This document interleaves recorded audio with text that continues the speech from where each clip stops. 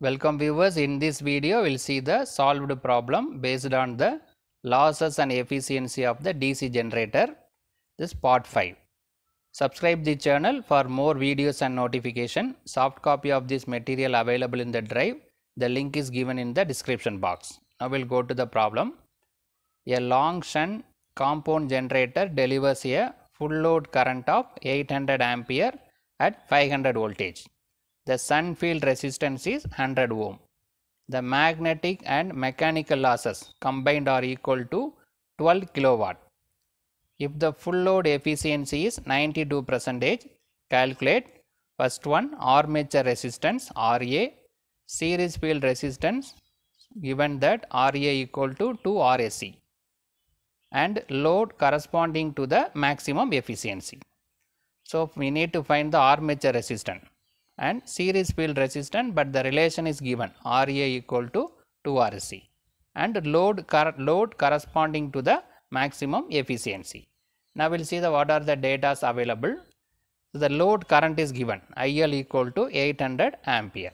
The terminal voltage is given 500 voltage. RSH equal to 100 ohm. The shunt field resistance. The efficiency given as 92%. Magnetic and mechanical loss together is given as 12 kilowatt, that is also called as a stray loss.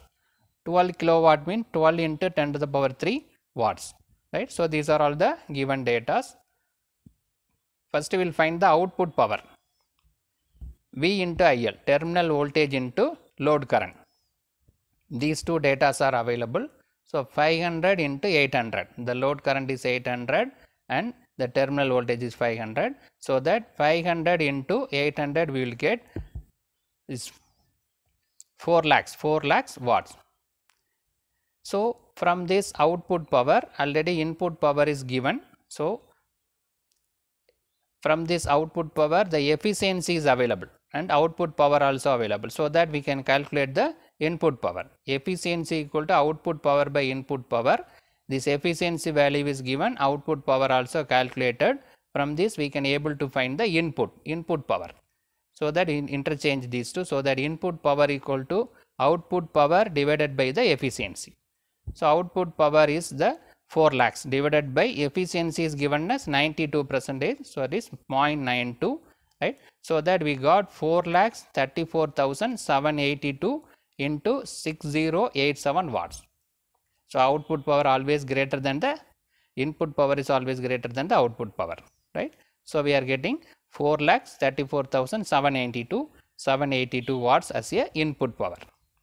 Now, from this input power and output power we can easily calculate the losses, because input is given, that is converted into output and some losses will be there. So, input equal to output plus losses. So, that losses equal to input minus output, right. So, input is 4,34,782.6087 minus 4 lakhs output. So, what we got 34,782.6087 watts is the total loss, right. So, from the input power and output power the total loss is calculated. So, our aim is to find the armature resistance. So, before that we will find the shunt field current ISH equal to V divided by RSH. Because of long shunt the same voltage is applied across the shunt field. So, the V equal to 500, RSH is given 100. So, that is 500 divided by 100, it is 5 ampere. Similarly, the armature current IA is nothing but sum of IL and ISH. Because of long shunt the armature current divided into the load current and shunt field current. By adding these two we can get the armature current. So, 800 plus 5, right, the load current 800, armature current, the shunt field current 5 ampere. So, 800 plus 5 equal to 805 ampere. So, now we calculated the armature current. So, from this by using that we can go for armature resistance. So, the total loss equal to what are the total losses? Armature copper loss, shunt field copper loss, series field copper loss, magnetic and mechanical losses. So, these are all the losses available, right. So, the armature copper loss is IA square into RA. Shunt field copper loss is IS square into RSH. Series field copper loss is ISC square into RSC plus this mechanical stray loss is already given 12,000, that is 12 kilowatt, that is 12 into 10 to the power 3. This total loss also we already calculated 34,782.6087, right. So, that is equal to this IA is known 805, the armature current is 805. Similarly, the shunt field current is 5 ampere. The series field current is 805 ampere, right, because this IA and ISC both are same for long shunt. Now, all the values are substituted, only this RA is available, so that you can easily calculate the RA, right. So, RA as well as RSC, these two values are not known. So, 34,782.607 equal to this 805 is taken commonly, so that RA plus RSC.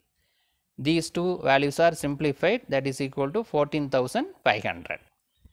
Now, this value equal to 805 square, that one relation is available, RA equal to 2 RSC, one relation is given. So, that this RA is replaced by 2 RSC plus RSC into 14,500.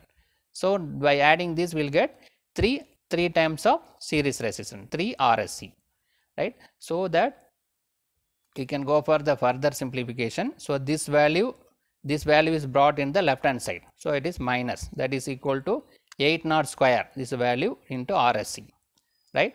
Now, this value divided by this value will give the RSC.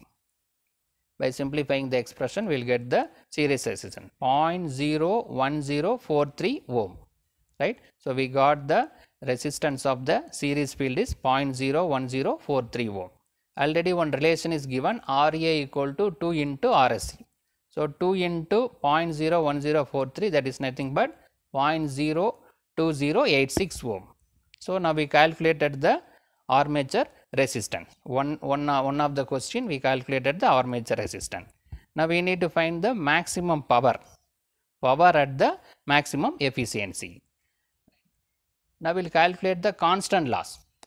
Constant loss is nothing but stray loss plus shunt field copper loss, because stray loss and shunt field copper loss. Stray loss is already given, mechanical and magnetic loss 12,000 kilowatt, that is 12,000 into 12 into 10 to the power 3, 12 kilowatt, right, 12 into 10 to the power 3 plus shunt field copper loss ISH into RA.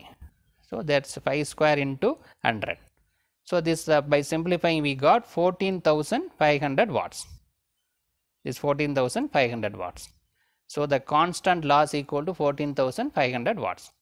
So, the current at the maximum efficiency, the formula is available, square root of WC divided by RA. WC is nothing but a stray loss, constant loss, right. So, the WC value we calculated 14,500, RA also we calculated.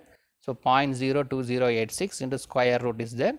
So, that is nothing but 833.73 ampere, the load current at the maximum efficiency. So, this is the condition for load current. This is the formula for finding the load current and maximum efficiency. The maximum efficiency will occur at constant loss equal to variable loss. When the constant loss equal to variable loss, this at that time we are obtaining this formula. Now, we got the load current at the maximum value. From that we can find the maximum power.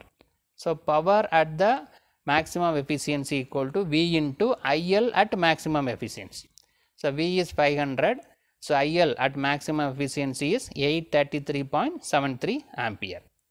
So, that is nothing but 4,16,865 watts. So, it can be written as 416.865 kilowatt, right. We can write it in a kilowatt. So, in this problem we calculated the armature resistance as well as the power at the maximum efficiency. Subscribe this channel for more videos and notification. Soft copy of this material available in the drive.